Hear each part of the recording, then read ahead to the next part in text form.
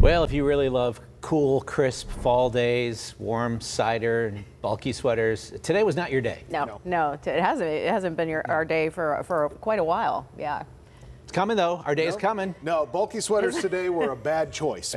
Tomorrow they'll be in fashion as we have some much cooler temperatures on the way. And anytime you go from very warm to very cool, there's a cold front involved. And that front is trying to kick off a couple of showers. There's not too much in the way of rainfall here. You can see how these clouds have just quickly swept across the area. But we have a couple locations where a few showers have developed. One along the 76 in Ohio, where it meets up with I-80. That's a shower that's going to move towards Newcastle. A couple showers down around Cambridge near 77 and 70, where those two come together back in Ohio. But over the next couple of hours, we could see maybe just a little stray shower trying to move through. This is not going to be anything widespread or anything heavy, but a couple of showers. I think these are gone by the time we get to about 1, 2 a.m. They'll be clearing out of the ridges, and then we'll see some clearing skies. And I think tomorrow we'll have a couple clouds around in the morning, but generally the trend is to become sunny, and it's going to be a really nice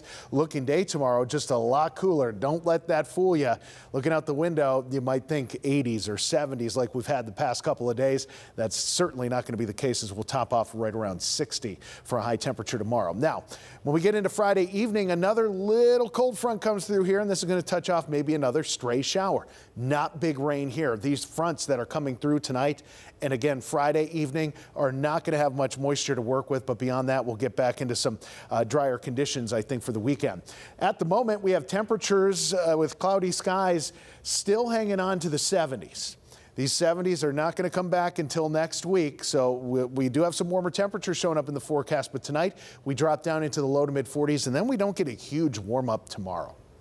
Highs are going to top off in most cases in the upper 50s and low 60s. So a very October temperature coming our way tomorrow. And then from there, we'll lift up those temperatures a little bit Friday and then drop them again the weekend. So we're going to have some ups and downs to deal with. So a breezy night, a spotty shower, and that's about it. Otherwise, some cloudy skies and 45 degrees. Tomorrow, we get back into some clearing skies. So we're going to see those skies turning sunny. A cooler setup for sure, with highs only in the lower 60s thanks to that cold front that's going to be coming through here.